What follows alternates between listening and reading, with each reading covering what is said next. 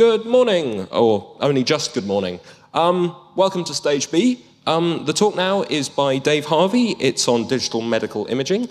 Just a couple of things before we start. Firstly, if you've got some free time today or even tomorrow to help with teardown, we would really appreciate some volunteers. So if you could spare a couple of hours of your time to volunteer at something, anything on site pretty much, it would be greatly appreciated and you might get a free meal out of it.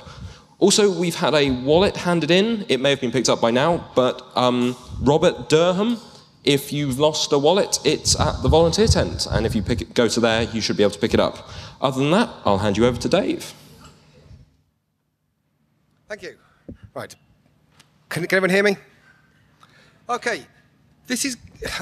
Although I've been granted the huge honour of a 1-hour slot, this is still going to be something of a whistle-stop journey through a really large topic. So I'm going to need to keep going through. If there's anything desperately urgent, stick up a hand. We've got a relatively small audience, so I can take odd questions.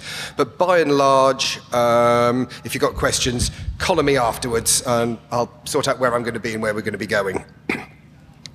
So here's what I'm going to be talking about. I'm talking about the overall pattern of what happens from when one of you goes along, let's say, sees your GP, he decides to order a scan, the most horrendously ambiguous term yet used in medicine.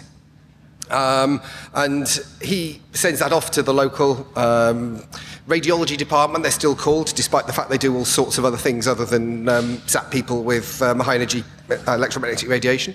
And I'm going to use the example here of an MRI. You go and lie in a noisy tunnel and you're told that some pictures have been generated. A week or so later, you go back, you see your GP has got a report. Probably hasn't got the pictures because the NHS's technology is so bad they can't actually get them around the place, and that's assuming your GP can make sense of them.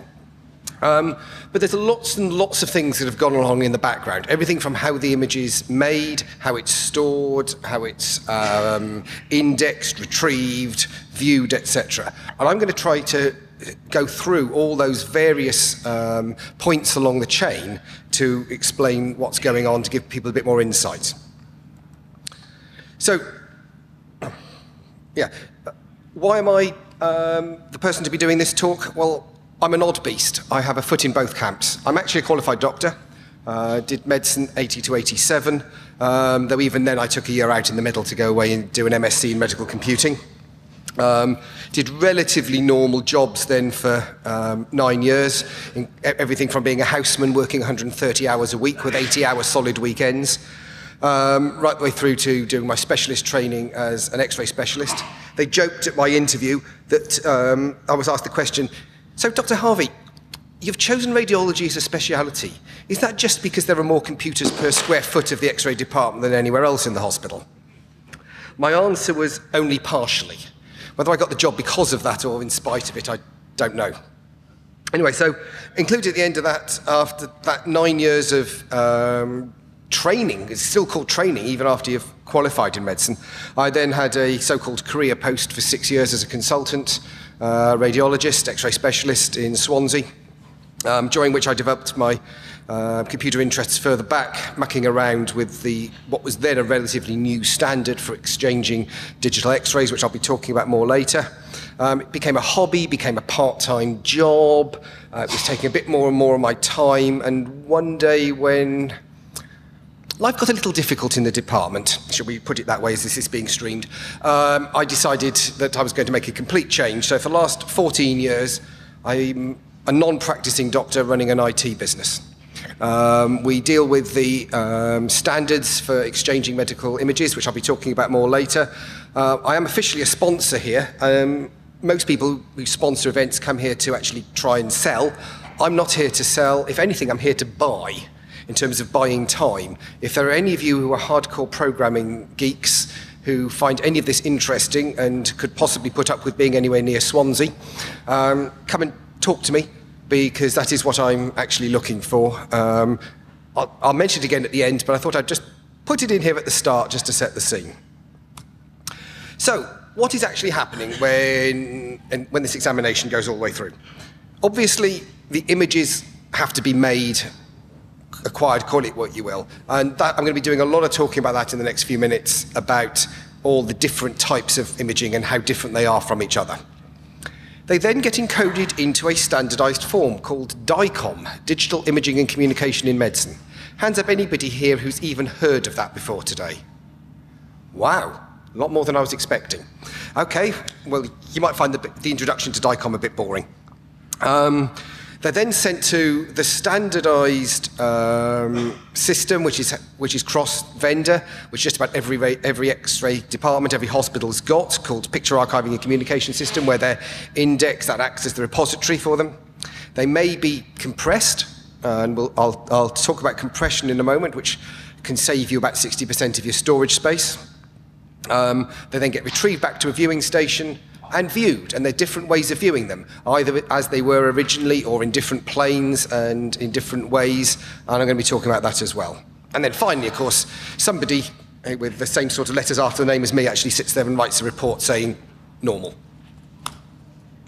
Right, there's lots and lots of different modalities, as they're called, different types of imaging in radiology.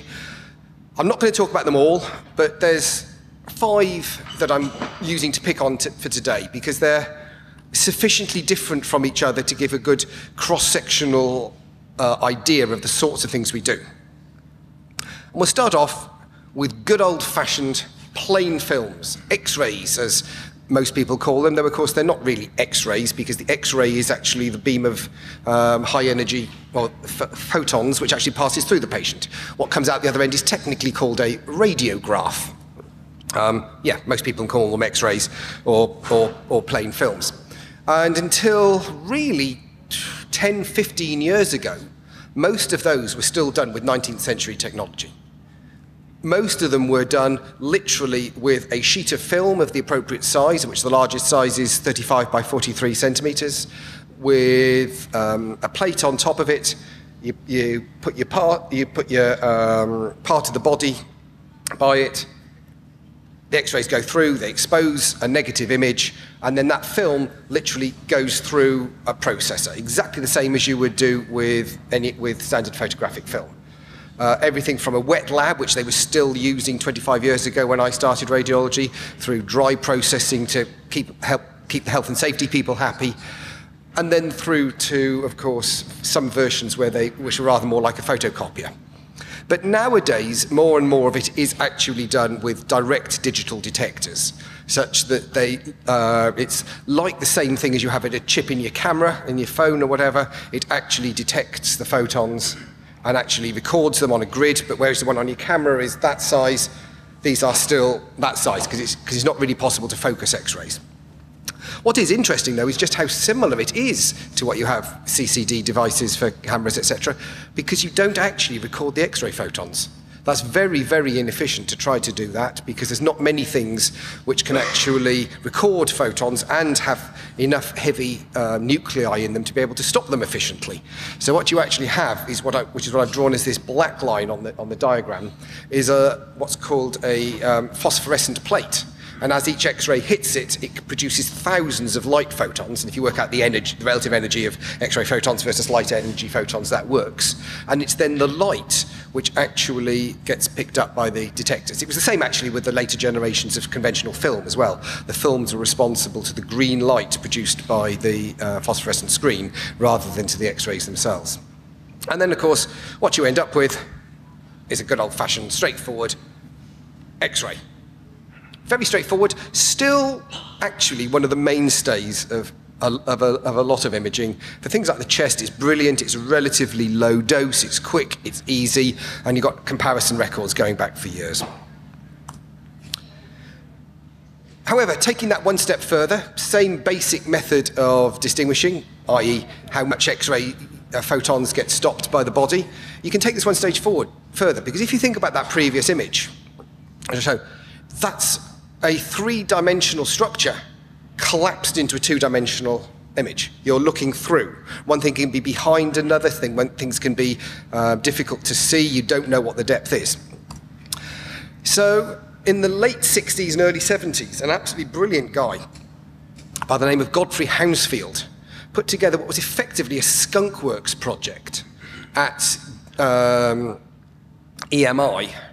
Yes, that is the same EMI that produced the Beatles records.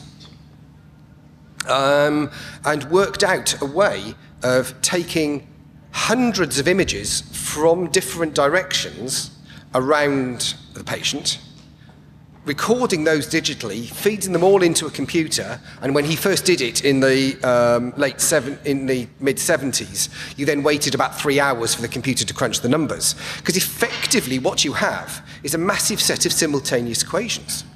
If you've got, let's say, in his early images, 64 by 64 grid of points in the patient, and you've got, let's say, 50 readings for each position in the gantry, and you've rotated that round at 1 degree intervals, you've got a similar number of equations. You actually have to solve them. And these were solved initially iteratively, which hence why it took hours and hours on the computers that were available then. Subsequently, and in the meantime, most of the work has actually been done using Fourier methods, which I won't go into here. There's enough Fourier to baffle you all later when we come to the MRI. But interestingly, in the last 5 years or so, people have gone back to doing his iterative methods.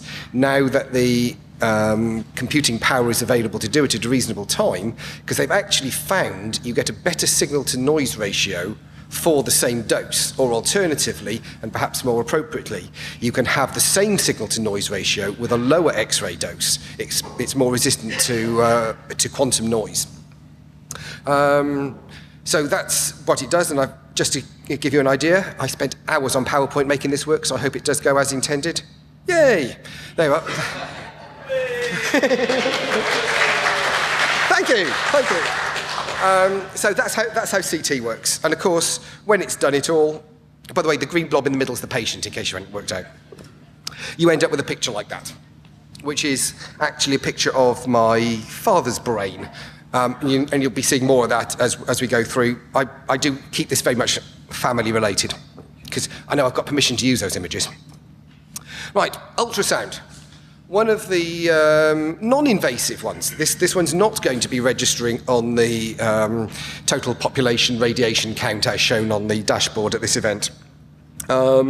I'm not going to go into a great deal of detail on ultrasound other than to say that it's basically high-frequency sonar. You're running signals in the few megahertz range. And I say that deliberately because, in fact, the modern machines actually use swept frequency ranges, because the higher frequencies give you better resolution close but don't go very deep. The lower frequencies don't give you as good resolution, but they go deeper. So it's quite complex, modern ultrasound machines.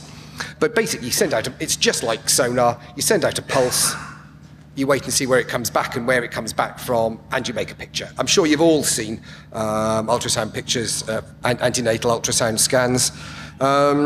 Interestingly, from the point of view of what I'm talking about today, which is how images get passed around, the captures, the pictures you actually take of ultrasound are almost useless.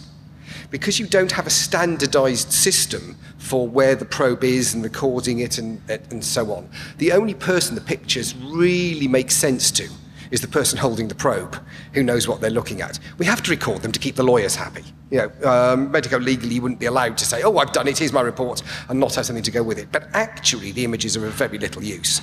So quite a few people now are actually recording it in video, and if you want to, you can actually encode it up in MPEG, and I'll talk more about how that works with DICOM later. Like almost every part of radiological imaging, the images you get back are actually single channel. They're monochrome, grayscale. But that doesn't stop people trying to combine different sources of information into the same picture if they want to. So what you can do with ultrasound, because as well as actually working out what signal comes back from where, you can actually measure its frequency. And with a bit of work, you can then use that to actually work out the speed of what you're looking at via the Doppler shift. And that then can get overlaid on the image as a color signal, which is incredibly useful when you're looking at the heart, because it can be very difficult when you're looking at a valve, which, say, should be that wide and has been narrowed by 10 or 20%. Trying to actually get accurate measurements, and that is almost impossible. But because the flow through it has to be fairly constant or the person wouldn't be alive, if you've dropped the diameter by 10%, you've increased the flow speed through it by 20% because of the square laws. And therefore, you can really measure that accurately. So this is the sort of ultrasound image you get. This is an antenatal ultrasound. This is actually my own twins. And if you look hard at your left, you will see the head of my daughter. And on the right, you will see my son, who's 18 a week today. And you can tell it's my son because if you look very, very carefully, have you got the mouse up there? That's one leg, that's the other leg, and there's his balls. And he's sitting there looking embarrassed. Right.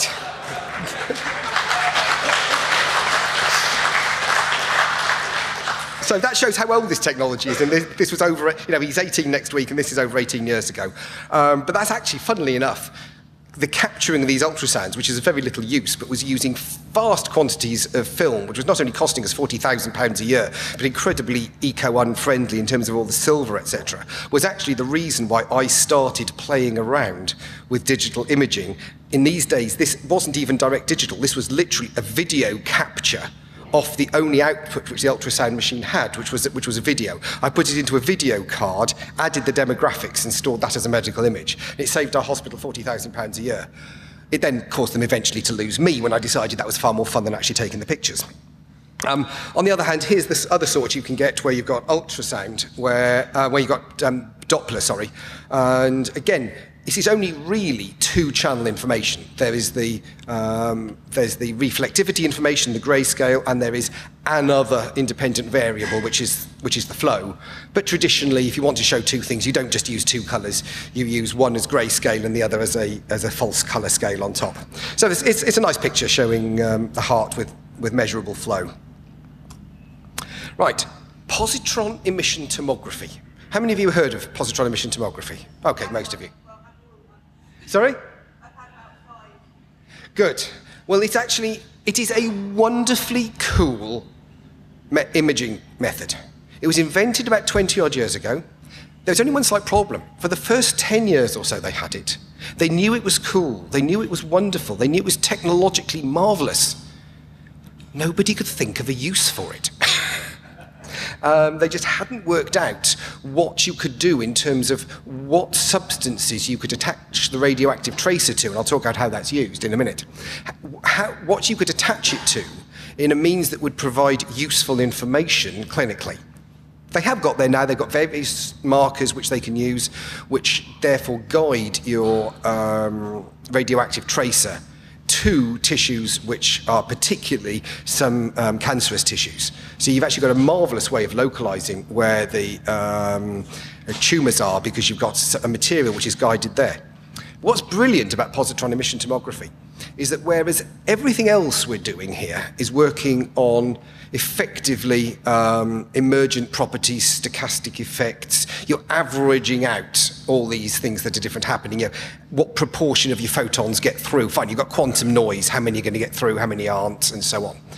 Positron emission tomography, you are actually recording individual radioactive events.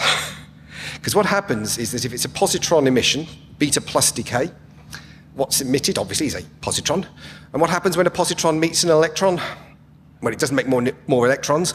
They turn into a pair of photons. Now, admittedly, the majority of those photons are going to be out of the plane of your scanner, and you'll never see them and you'll never pick them up. But for those that are within the plane of your scanner, as we're showing here, if they both hit the detectors within a very short period of time of each other, you know that the emission must have been along that line. You also know the relative timing with which it hit those two detectors, and you know the speed of light. Therefore, you can actually place exactly, plus or minus, it's a few millimeters, a centimeter. It's not one of the highest resolution imaging formats we've got, but you actually know from that single event where in the body it was. And obviously you then collect a few tens of thousands of these. There are practical challenges with PET, largely due to the fact that the material used has got a half-life of only a few hours, and you can only make it in a cyclotron. Therefore, and by the time you've taken into account all the extra time after injecting it in the patient for it to get around the patient, etc., the challenges of actually getting your isotopes made, isolated, produced to pharmaceutical standards, shipped around the country, injected into a patient, and then the patient imaged, when your half-life is, I can't remember, anybody know the half-life of 15 oxygen? It's a few hours. It's very short. And that does limit the availability of PET to major centres. But it's relatively low resolution, so what you actually tend to do, it's a bit like I was saying with the ultrasound with the Doppler, is that you actually overlay it on top of other images. And typically, PET and CT are used together. So the CT provides the high-resolution picture to show you exactly which bit of the body you are, and the PET then provides the functional overlay to show which bit of that tissue is taking up the isotope, which, according to what the isotope is, you can then tell about it. Now, MRI. Sorry. Tiny thing, there's a typo on that last slide. The typo of it. Sorry, where have I got? It says position. Emissions. Position. Yeah, sorry. That should be positron. Correct. Thank you very much. Absolutely, yes. I love nitpicking other people, so I can't complain when people do it to me. Right. We're now on to MRI, which I'm going to go into in some detail because, let's face it, it is the only modality that actually uses a strong electromagnetic field. So I have to talk about that here, really. And we are talking very, very strong magnetic fields. I mean, and magnetic fields are measured in Teslas. Now, I realise most people, when they talk about EMF, when they talk about a Tesla, will be thinking of something like this. But no, that's not what we're talking about here. The Tesla is the unit of magnetic field strength. And to give some ideas, the Earth's magnetic field, fraction of a microtesla. Fridge magnets, a few milliteslas. High-power motors can sometimes have a few Tesla magnets in them, but they're tiny. An MRI machine needs to be big enough to take a whole patient in it. It needs to have a field, they're between about 1 and 5 Tesla, and they need to be incredibly homogeneous to within a few parts per million. So that's how they're actually built. I was going to try to show a real picture, but I think the cutaway gives a much better idea of just the scale of these things. And you realise why they cost, a few £1 million each. Because not only do you need to build this, have it this accurate, you also need to keep the whole thing for the whole of its life pretty much at superconducting temperatures, so it's full of liquid helium.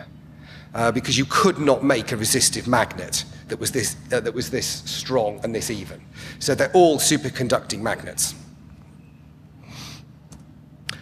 So what is nuclear magnetic resonance, which is what magnetic resonance imaging depends on? And I'll talk about the distinction in a minute.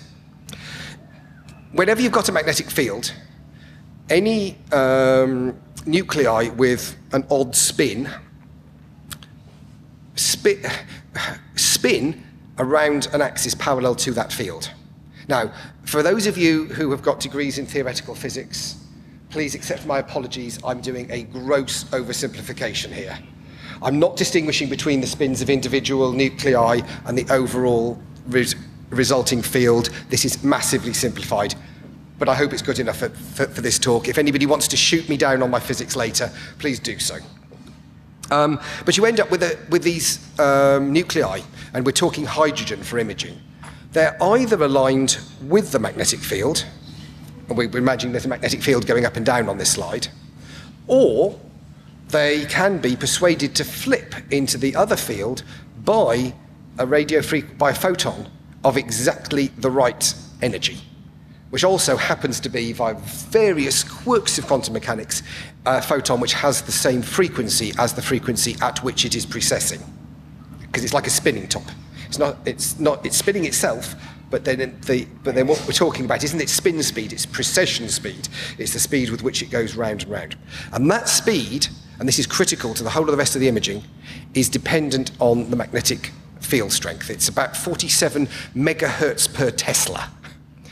So, which actually puts it roughly on a 2 or 3 Tesla magnet. It means you're talking 100 to 150 megahertz. You're actually talking roughly in the sort of standard radio band. I've seen badly screened MRIs have all sorts of artifacts, which have turned out to be due to local radio sources or the local taxi company. Because that is the sort of frequency band we're talking. Hasten to add, of course, non-ionizing. Therefore, you're not got the radio. You've not got the ionizing radiation effects. So when that energy is applied, it does this, it flips. But that's its higher energy state, and like most things in the world, when they're in a higher energy state, what they like to do is to flip back. So if you put a photon in to make it flip, what happens when it flips back? You get a photon back out. And that is basically nuclear magnetic resonance. Chemists do it for years. Any of you who have done A-level chemistry in the last 10 years or so would have come across it. They do it in terms of parts per million shifts. And that's called magnetic resonance spectroscopy. That is not what we're doing. This simple NMR is great for a test tube full of stuff. You put it in there, you blast it, you get the signal out, and that's fine. But it's not much use knowing what the signal from a whole person is. We need to actually know what the signal is and how much material there is, and I'm not going to go into details, but whether it's fat or water or whatever actually has an effect as well on the different types of signals. So you're not just seeing how much there is, but let's assume for the moment that we're just seeing how much there is of a particular type. We actually need to be able to resolve it.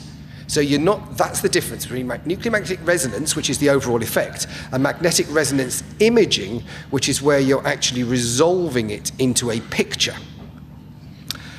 And in order to do that, of course, you need to have something which is different about the different directions.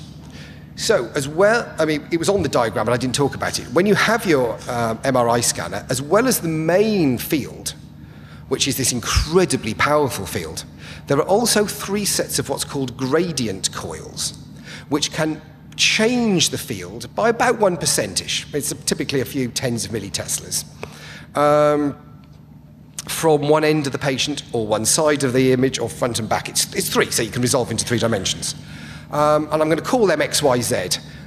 In fact, you can, by using combinations of them, and this is one of the great things about MRI compared to CT, because you can use them in any combination, just with a simple vector multiplication, you can actually image in any plane. So whereas a CT, you have to image axially. The other old name for it is the CAT scan, computerized axial tomography, because that's the only way you can image.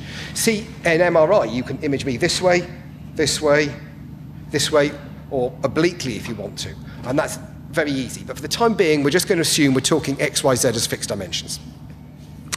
And of course, these field coils produce a field which is in the same direction as the main field, but they're changing all the time.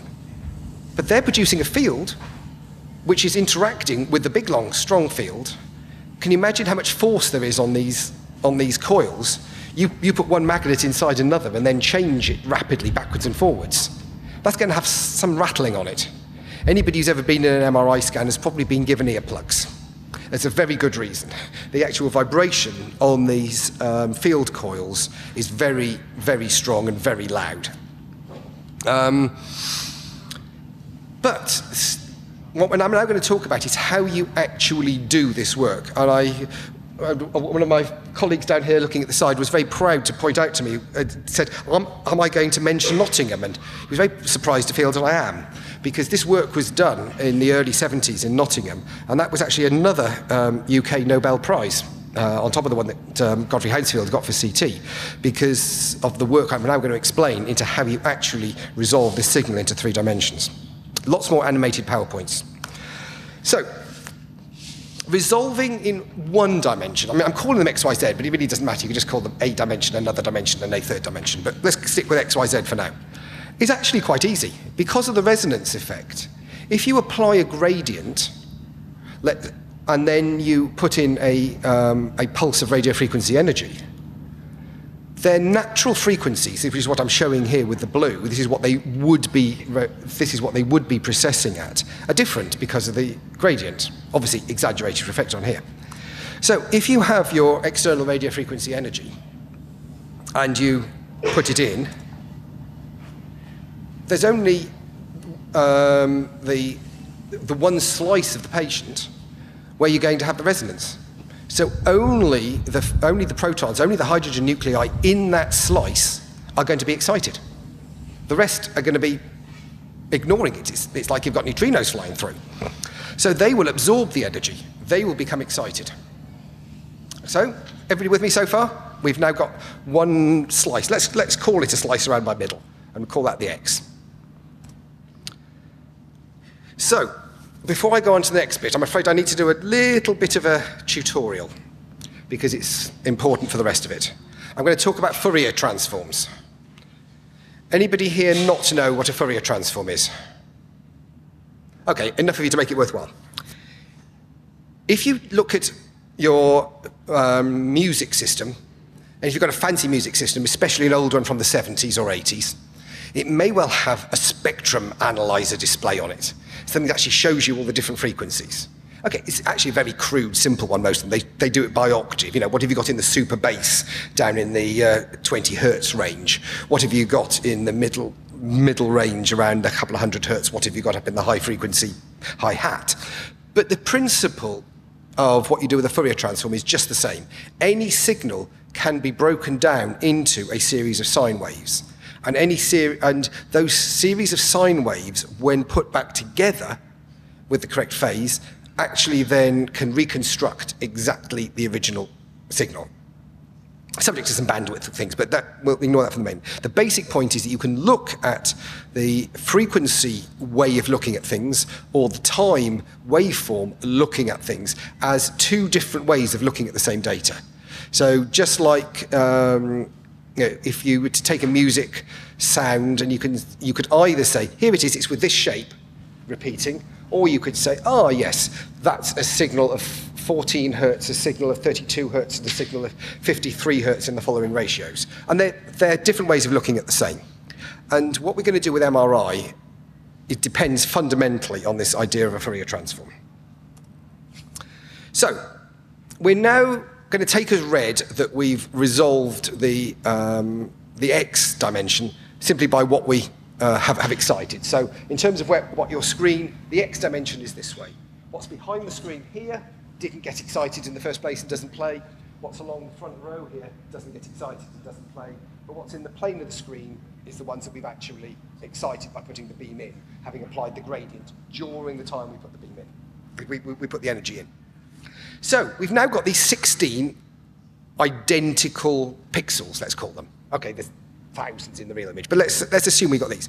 Somehow we have to make them all different, such that they're going to be solvable. Because it basically boils down to simultaneous equations again. So it's actually quite easy to do one of the dimensions, which we're calling y, because what you do is that you actually change the y gradient during the time when you're getting the echo. So you apply one gradient while you put the energy in. You've spun up just that sequence. Then while you're getting the echo back out, you apply a gradient the other way, which changes the speed they're spinning. So what you get out is a series of frequencies, and each frequency tells you where, in this case horizontally, what we're calling the y direction, where that signal's coming from. So that's easy. It really didn't take a great deal of maths and work for people to work out how to do this. Here's the difficult question, though. You've used one of your gradients during excitation. You've used a second one of your gradients during readout. How do you actually try to get resolution in that third dimension? How can you actually get a difference between the differences along the z-axis? And this is what the guys actually got their Nobel Prize for, and I think they thoroughly deserved it. So, you've used the, oh sorry, I'm slightly ahead of my talks. So you've used the X gradient during excitation, the Y gradient during readout. How can we use the Z gradient? The answer is that you use it in that gap in between. But what does that change? How can you use that information? Well, what it changes is the phase. If you speed something up for a little while, if you've got two people walking along at the same speed, one of them speeds up a little bit, and then they go back to walking at the same speed. They're not next to each other again, because the one that sped up for a while has moved ahead a bit. And in things that are spinning, that's called a phase change. It's gone however many degrees in advance. And that's what you can do with the Z. And what you then do, I'll show you this for a moment, is you've got them all spinning. You then, and you have to watch this carefully because it's subtle, you then apply the Z gradient change, which does this.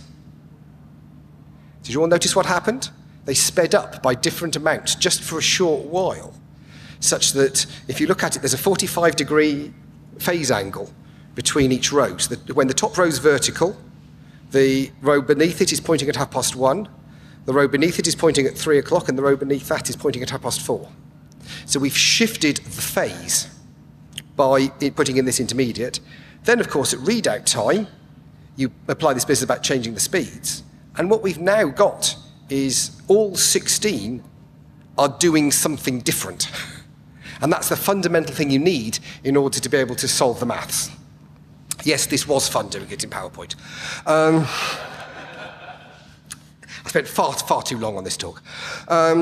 So what you can't do is you don't have enough information just from one set of readouts, because you've only got that one signal with that one set of Fourier, with that one Fourier.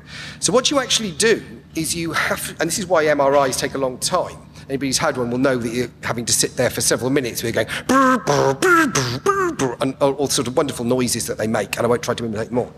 You do it multiple times with a different amount of the phase encoding, the Z, every time.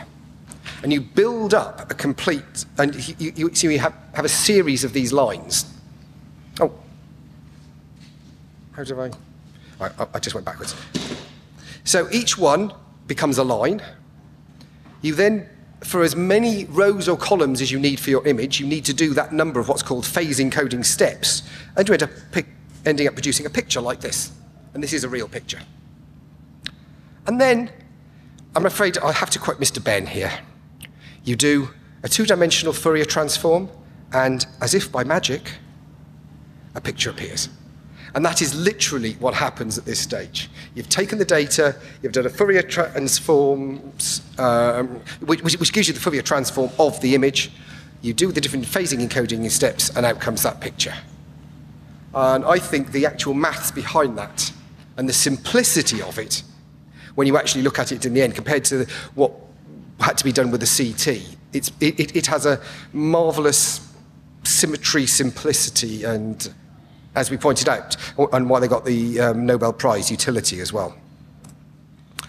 So that's how you get an MRI picture. So where am I? Oh, yeah, 40 minutes in. Okay. So you've made all these different images. You've possibly got a Siemens CT scanner, a GE MRI scanner, an Acuson ultrasound machine, and a Kodak DR, direct digital radiography. How are you going to look at all these images without having to run around and look at all these machines? And this is what I'm going to talk about for the next part of my talk, which is the standard that's used for actually exchanging these images once you've made them. And effectively, it's a bit similar to what you have with JPEG. You know, everybody's digital camera, whoever's digital camera it is, will make JPEGs. Okay, there were people who tried to do other things a few years ago, but they pretty much died out. And it's actually JPEGs, and DICOM is really more closer to TIFF, but we'll ignore that for the moment. But the point is that it's not just the image. It's no good just having an image if you don't know which patient it is, which part of the body, when it was taken, which contrast agents have been given, yada, yada, yada. So basically, what you have with DICOM is you have the pixel data, and you have a whole load of other stuff that goes with it. It's even got its own network protocol, believe it or not, because it was invented about the same time that HTTP was being written. There's variations to use HTTP now, but at the time, nothing else existed, so they wrote their own. And it's a very unusual standard, DICOM, because it encodes everything from the semantics, you know, in terms of when I'm talking about X, Y, Z, it actually defines in patient coordinates which direction thou shalt call X, which is actually left to right, which shall be Y, which is front to back, and which is Z, which is head to tail. And they even define that for animals as well, which really gets fun. No, I don't want bloody updates.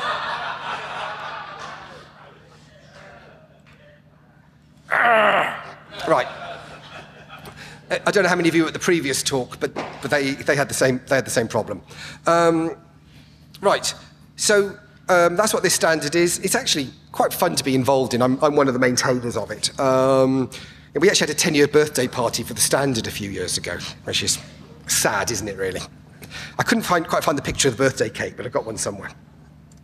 Anyway, most imaging standards have got metadata. I mean, I'm not expecting you to read all the details, but this is a picture taken by my IT manager of the favourite little character he's got sat on top of his monitor in our office.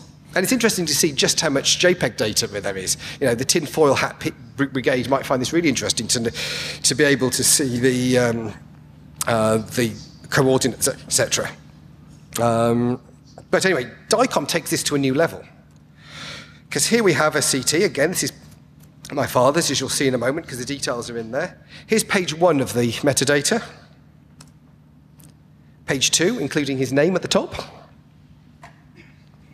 Page 3, this is where you've actually got some of the real fun details about the image itself, like the image matrix, 512 by 512, the real image size, 0.437 millimeters per pixel. 16 bits, one thing that's quite common about medical imaging is that most of it is done to more than 8-bit. Most is 10, 12, or 16-bit. Not true with the colour, most of that is still 8-bit. But most of the CT, etc., is actually done to a higher bit depth, and then a grayscale transformation called windowing is applied at the time. But 3 others I've marked, which are really, really important when we come to look at the 3D, which is the reason I underline them, is we've got the image position, which is relative to an arbitrary coordinate location, but a defined coordinate directions. So that tells you where that particular slice was taken. And also its orientation, which you'll notice is not actually 1, 0, 0, 0, 1, 0, which is what you would expect if it was just along the X and Y planes. It's actually slightly tipped, which makes it real fun when you come to put these images together, because they're often taken not like a pack of cards, but like a pack of cards that you've slightly slipped sideways. So you don't actually have a cuboid, you've got a parallelogramoid, which really makes the 3D reconstruction quite fun. Then all the rest of these attributes, including one interesting one at the bottom, the pixel data. Because as far as DICOM is concerned, the pixel data is just another attribute. There's lots of attributes of these images, and one of them happens to be the pixel data. You can actually have objects without pixel data, but that's getting rather silly. So pretty much for the last 20 years, every manufacturer of medical imaging equipment in the world has complied with this DICOM standards, and they can all now send their images into the hospital's picture archiving and communication system, which is a huge, great repository. I mean, they're typically, hundreds of terabytes, some run into petabytes, which use the defined archiving, defined indexing levels of a patient has a number of studies, a study has a number of series, and a series has a number of images. And they're pretty much modality independent. There are some dependencies in terms of the low-level data. For instance, tube killer voltage, which we saw there on the previous CT, would make no sense for ultrasound and so on. But the actual main bulk of it is pretty much independent. So the same packs can handle CT, MRI, ultrasound, and all the others, which is great. And then it makes the images available back out to workstations for people to look at. Right, I made a joke when I talked to Jonty about, well, if I'm going to talk about this, I could really try to send people to sleep with a talk about compression. And he said, no, don't. This is EMF. You can't be too techie for EMF. So if you do find this bit too techie and boring, blame Jonty, not me. So there are various ways of compressing images. You're all used to the fact your JPEGs are far, far smaller than raw images. Medical images are so huge, there's a lot to be gained from compressing them. Not least of which, of course, is in emergency situations, as I was doing for a home review. If you want to be able to get them down limited bandwidth lines, you can get them there a lot faster if they're compressed. I won't go into the details of lossy versus lossless here. There's actually a lot of work showing you can do lossless compression with no loss of information whatsoever. All the techie people agree on that, just can't get the lawyers to.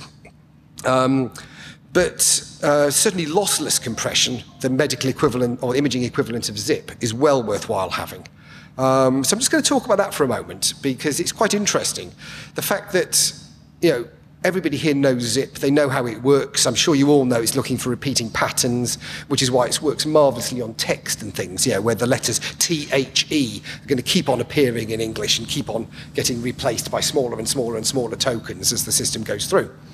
You can't really do that with imaging because you don't have repeated patterns as such. The predictability you've got in imaging is different. It's the fact that most pixels in an image aren't that different from the pixels around them. So it's the differences that you're looking at, not the absolute values and not the absolute patterns. So that's what's normally used. I'll talk about it more in a second. Though that said, for the video and things, when you're wanting to do the ultrasound, bog standard MPEG's got a lot to be said for it. And that can actually be encoded within DICOM. DICOM allows the images to be uncompressed or losslessly compressed or lossy compressed, or even for multi-frame images, it can be MPEG compressed, but still have all the surrounding metadata to explain what's going on. So here we are. Here's actually doing some lossless compression. Yes, I know it's very techie, this. But what you do is you calculate what the predicted value from a pixel would be based on the pixels that have been decoded so far adjacent to it. You then calculate the offset, which in most cases is going to be 0 or 1. Most pixels don't differ much from the pixels around them. You then Huffman code the number of bits that are required to store that data, followed by then providing the data itself. So in this particular case, I've used an example. The Huffman coding, by the way, is arbitrary, but it's typical-ish. So 200 minus 17 would become coded as 2 needs, comes into the range plus or minus 2 to 3. So it has that as its Huffman coded value, needs followed by 2 bits, which are 0, 0 in this case. The zeros only need 1 0 bit. The minus 1 comes into the plus or minus 1, so it has Huffman coding of 0, 1, in which case the value of 0 would mean plus 1 and 1 would mean minus 1. So that's the 1 there. And then you've got the 7, which is encoded further on. So you've taken what would have been, if this was 16-bit data, 80 bits, 5 values each time 16 bits. And you've ended up encoding them up in, I haven't even counted it, to be honest, 8, I think it's about 17 bits. So you've got about 3 to 1 compression there. And that's about 3 or 4 to 1 compression. And that's about what you typically get with this lossless compression. And of course, the great thing is you do actually get back to exactly the image you started with. As ever, like zip, it relies on having predictable-ish images. Apply this to noise, and it will probably expand the image rather than subtract it. But that's what you get. Getting images to workstations, the DICOM protocol can be used, but again, this DICOM, because it does everything from specifying the format of the images through to the network protocols, even specifies its own query language. It's like a version of SQL, almost, because it sort of predates widespread adoption of SQL. This is a 25-year-old standard. But it does mean you can find all the images for a particular patient and call them back. I'm going to jump through this bit a bit, otherwise we're going to go on. But you then have to look, how are you going to review such a large quantity of data? Well, believe it or not, when I left clinical medicine 15 years ago, we were still taking digital images and we were printing them out onto sheets of 17-inch by 14-inch film on fixed grayscale mappings, and then reviewing them out on a series of monitors, like this guy here. Absolutely crazy, but that's what we were still doing 15 years ago. Digital to analog to look at, which then loses all the flexibility you could have.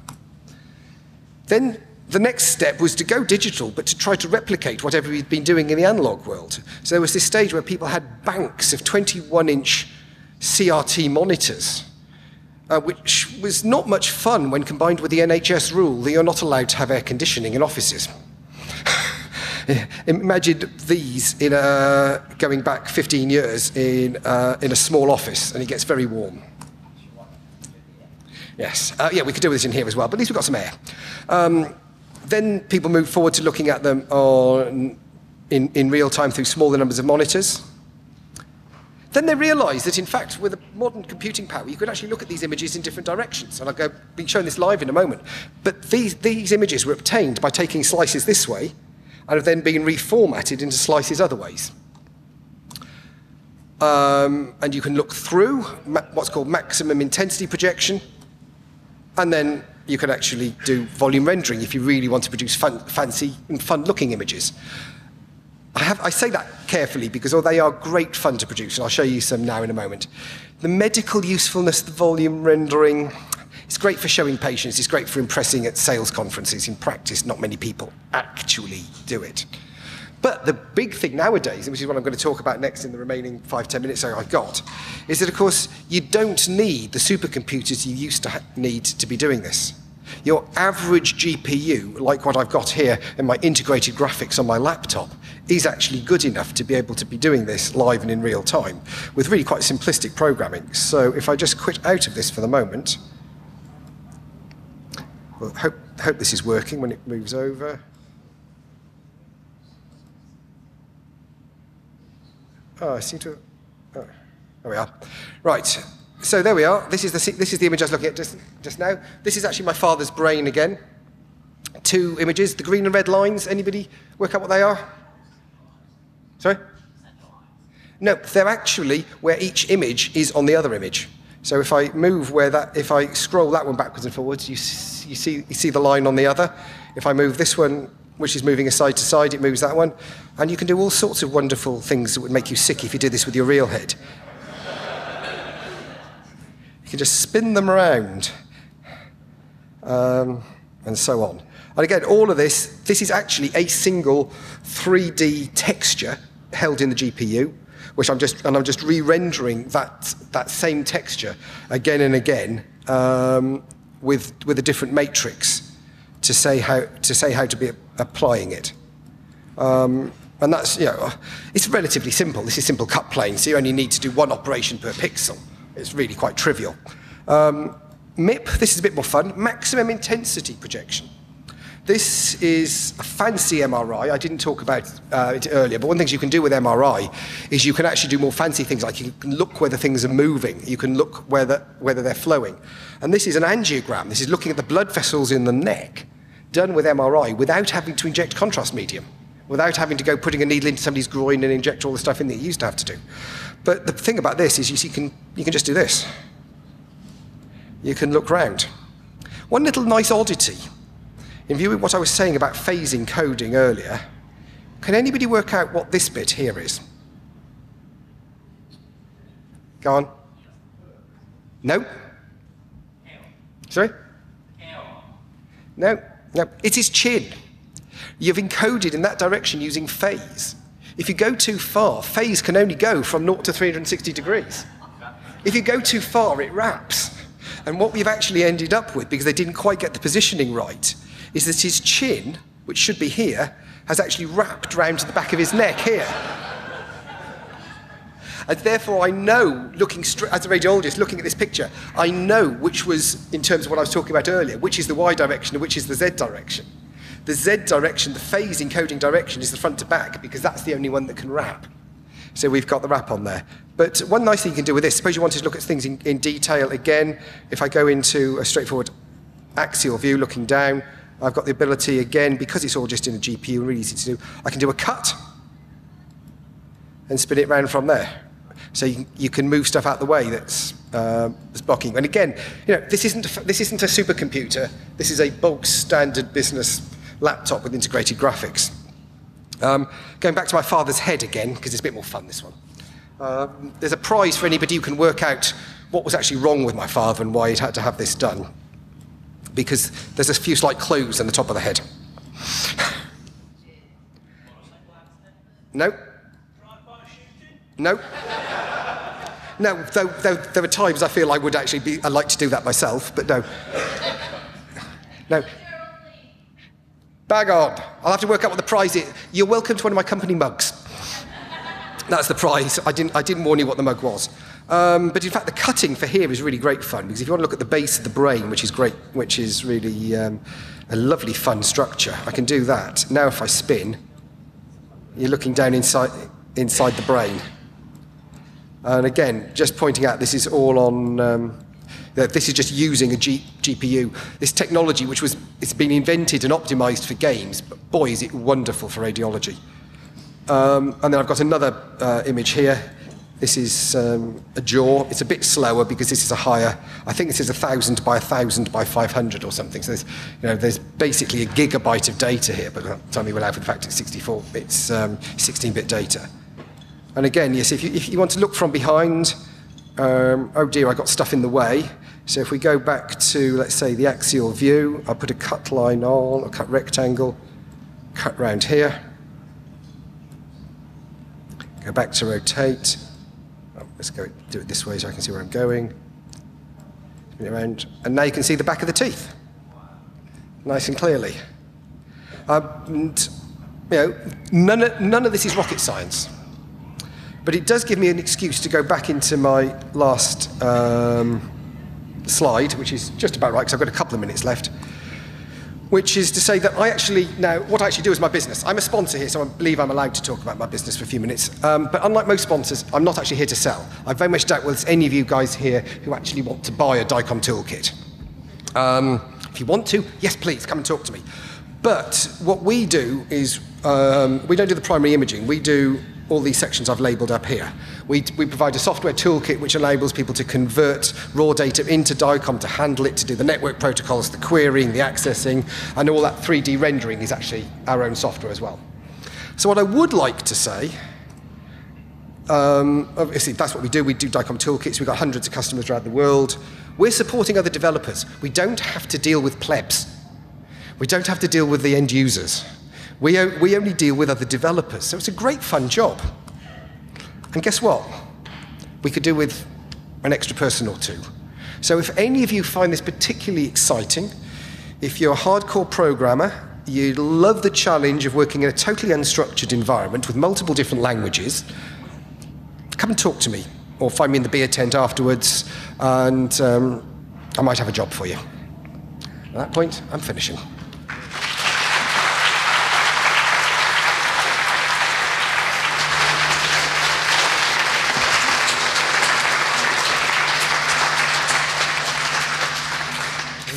Thank you very much. You've got about 3 minutes left, so if you'd like to take like 2 questions or so.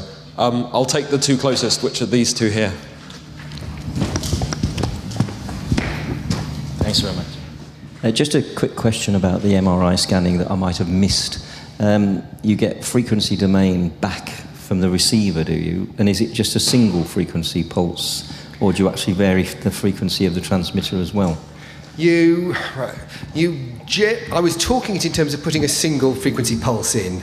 What you actually do is you put multiple frequency pulses in, and you actually image several different slices at the same time, and there are ways of doing it with minimal interference because of when their echoes are timed. So certainly the generator can produce multiple different frequencies, and there are uses for doing so.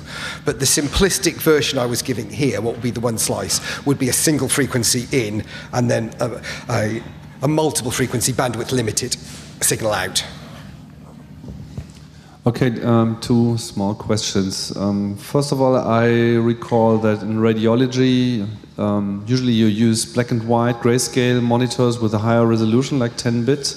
Is this still a thing, or have current displays catched up? And I'd like you also to say something about the amount of gain you can get from JPEG lossless compression, which I just found out today that it exists. Never heard of it. How much data can you actually save using that? Right, okay, first question, the second question first is the easy one. Because it's data dependent, lossless, the degree of compression you get depends on the data you put in, and more precisely, the entropy content. You typically get about 2.5 to 3.5 to 1 compression. So you're typically saving about sort of 60 to 70%. But it does vary according to the noise level. The noisier the data, the less compression you get. And it was actually defined in the same standard as defined the original JPEG, believe it or not. That same ITU specification that defined the lossless. It's just it's rarely used outside DICOM. The monitors, there's a lot. I deliberately stayed out of it. I mean, I had a job to squeeze everything there into my hour. So there are all sorts of standards about how many bits output you need to be displaying, and there's a consistency standard. What more and more of the work is showing, in fact, is that actually properly calibrated 8-bit will actually do you fine. But what many people are now doing is they're taking 8-bit with calibration in the video card to produce the right lookup table in the card, rather than the previous approach, which was calibration in software, which then required a 10-bit output card. But what most people completely forget is they do all their careful calibration to get it absolutely right in a darkened room, and then they sit there actually trying to use their carefully calibrated monitor in a room with the windows open, in which case your calibration goes completely to pot anyway, and you might as well not have bothered. And there's actually more and more people actually getting FDA approval for viewing on iPads. Bit dodgy to me, but they're managing to get it through the regulatory side. I'm afraid that's all we have time for, but thank you very much, Dave. And